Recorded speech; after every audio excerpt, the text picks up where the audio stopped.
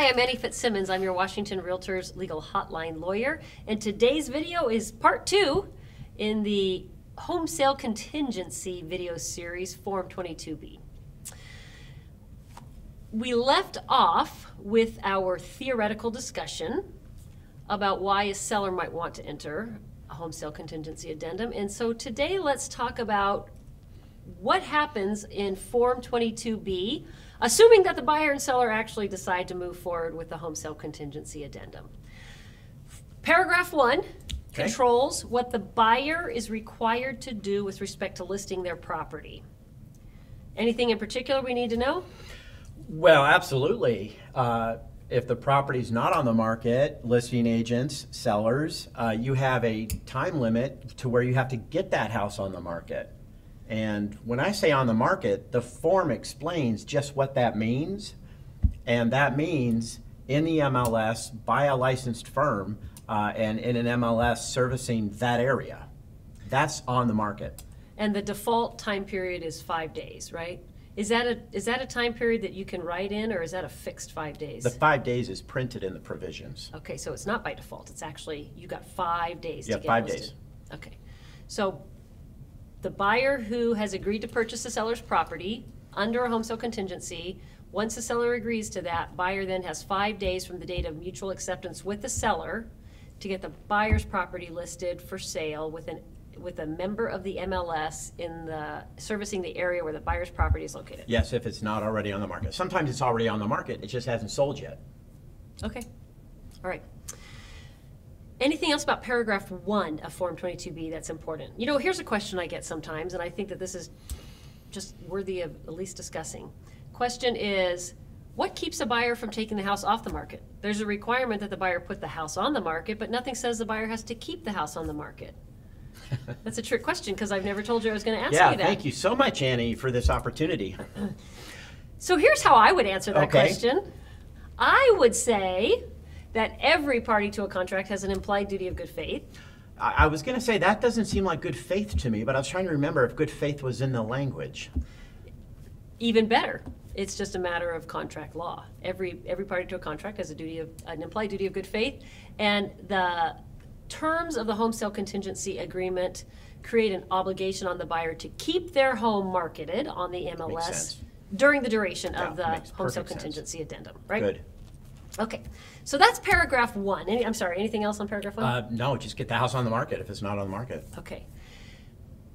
Paragraph 2 is critically important, buyer brokers, for you to understand. That's a true statement whether you also are the buyer's listing broker or not. Buyer brokers, paragraph 2 of Form 22B can sink your buyer dead in the water. Yep. So, do you want to explain or you want me to? Well, we both can, but more than just sink the buyer, I think it can sink the licensee who helped enter into that contract. All right, go ahead, That doesn't explain meet the terms of paragraph 2. So paragraph 2, as Annie said, is pretty huge. There's 2 types of transactions where you would need the seller, when I say seller, the seller of the subject house that buyer wants to buy, there it go again. But there are 2 types of transactions where you would need seller's permission before entering into this transaction on the contingent house. And paragraph 2 outlines those. And one of the scenarios is if the close date on the contingent house is less than 30 or more than 60 days out before entering into that contract, you need to get seller's permission, seller on that subject house, their permission before entering into this contract. And I always ask the question, well, why? I don't know if you want to go there yet. Well, we just did. So let's say that we have a cash buyer who wants to close in 15 days, and we enter into an agreement on the contingent house closing in 15 days. I always ask, Annie, how does it impact my seller on the subject house, and why should we need seller's permission? Because the closing date of the seller's property, and I like to, I'm going to explain it this way. You do this, and I do, Yeah. So in this Form 22B transaction, we've got two transactions going. We've got seller selling to buyer, and we've got buyer selling to buyer's broker. And so the closing date of this transaction, buyer to buyer's broker, creates the closing date in the seller selling to buyer transaction. So if, as Ken just explained, we had a 15-day close on this transaction, Form 22B says that this transaction then closes 3 days later. Yes. So the form says that buyer selling to buyer's buyer can't close in less than 30 or more than 60 days because we don't want to force the seller to close super fast, and we don't want to stretch them out forever either. So that's why this 30 to 60 day window is created. So if, and this is critical, buyer brokers, if buyer sells to buyer's broker and has a closing date that's less than 30 or more than 60 days without first getting seller's permission, it's not okay to come back. Well, I mean, it might turn out okay in your transaction, but the form does not allow you to enter this agreement and then get seller's permission. Before you enter this agreement, you've got to go get seller's permission, or what? Well, so first I want to say that's why it matters to the seller, because clearly we would need seller's permission that they're closing in 18 days if we're closing 15 plus 3. Right. If you do enter into that contract and you did not get seller's permission, to answer Annie's question, seller has the choice of either now terminating the contract on their subject house, terminating that and being entitled to the earnest money, or seller could continue with the contract, but they could terminate. And what would that do to this buyer who is now under contract on their house, and seller just terminated this house? It means they're homeless. Well, the buyers aren't going to have a house. Right. Huge, huge. Huge consequences. And so buyer broker, and we've got another layer of this that we'll also add to in a minute, but buyer broker, this is where I think your job is the most difficult, because if you are both the buyer broker on this transaction and the listing broker on this transaction, then hopefully you keep all these balls in the air and you make sure that the closing date is the right time period. But where it gets really complicated is, let's say that buyer's property, this property is back in North Carolina.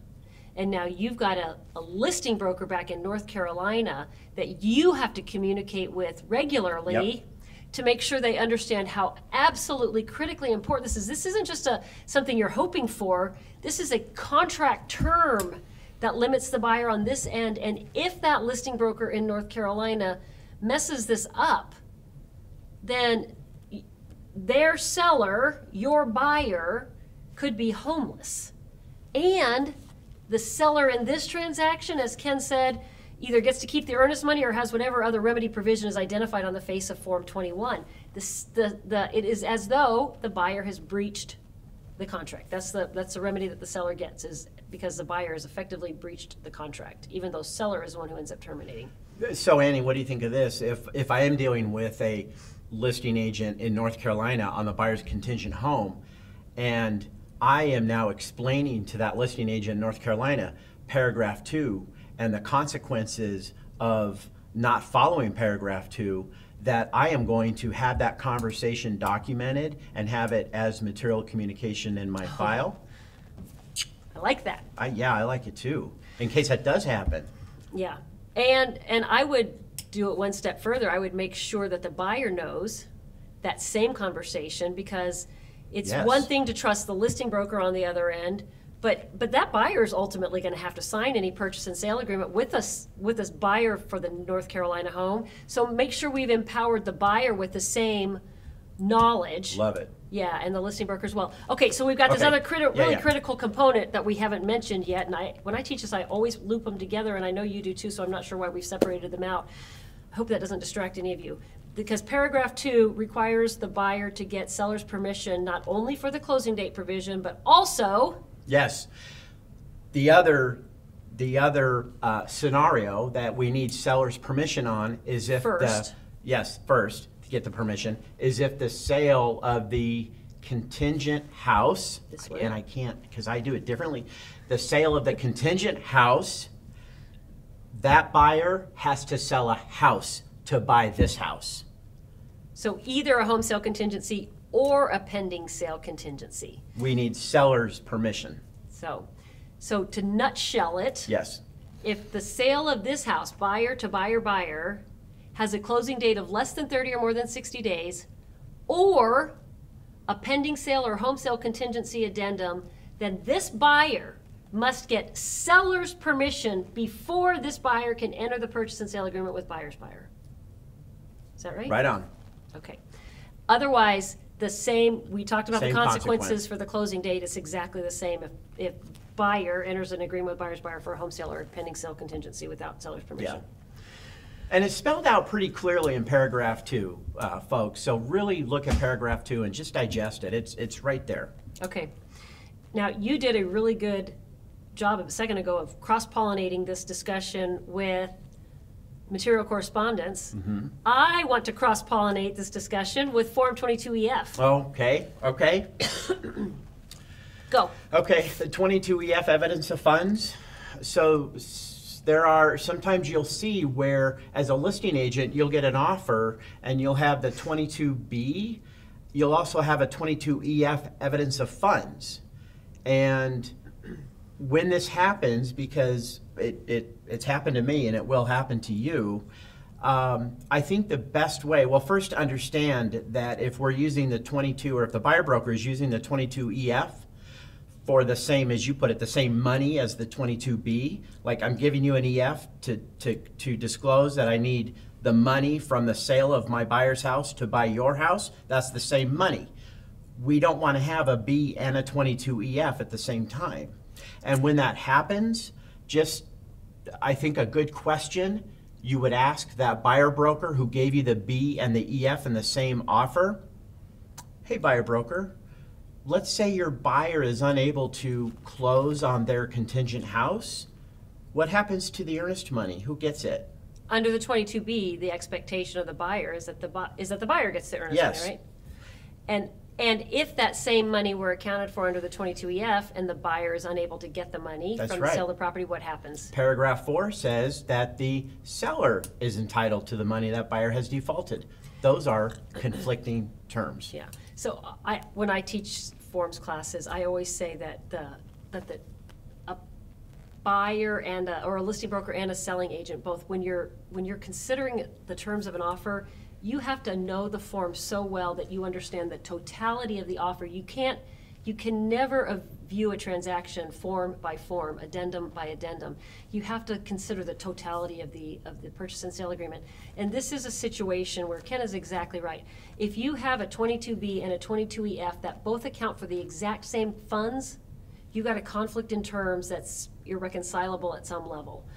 So just to back up 1 second, I want to make sure everybody who's watching the video knows what a 22EF is. Okay. The evidence of funds addendum. It's a critical addendum to be included in a transaction, in most transactions. And the reason why, no, I'm going to take you backwards in time. We're really cross-pollinating now. Form 21, paragraph A, says that the buyer is not relying on a contingent source of funds unless otherwise disclosed in the purchase and sale agreement.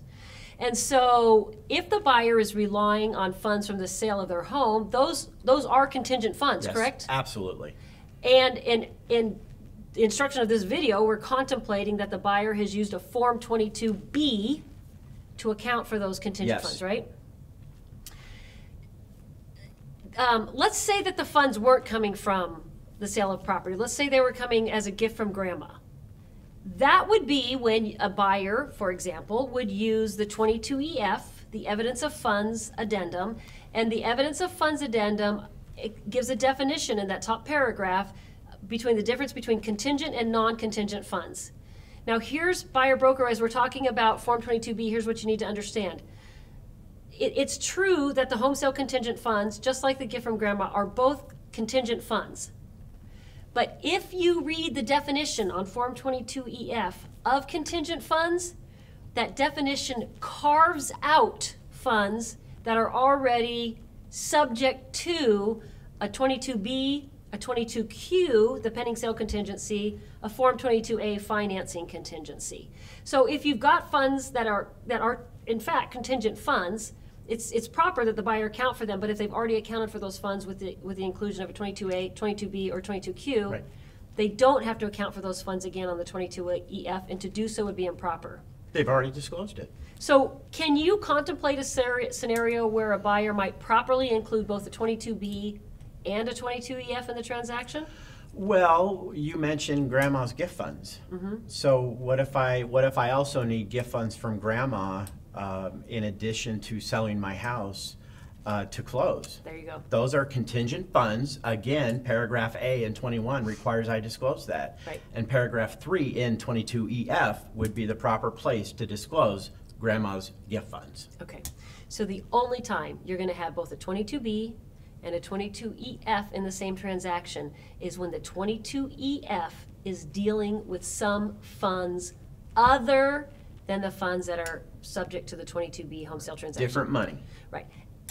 And to really go a little bit astray here, the 22EF is also used to prove that buyer owns non-contingent funds. So you could include a 22EF and mark box number 2, which is non-contingent funds, just to show that you're going to provide proof of those funds, and include a 22B to account for the funds that are coming from the buyer's home sale contingency. Yeah, paragraph 2 is a show me the money paragraph.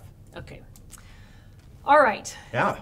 That was a far stretch from 22B, but that issue is critical because I see buyer brokers make that mistake all the time, where a 22B and a 22EF gets included to cover the same money. That's right. And just ask the question that I shared. That's a non-confrontational way to get to the bottom of the problem with doing that with the cross-sale agent.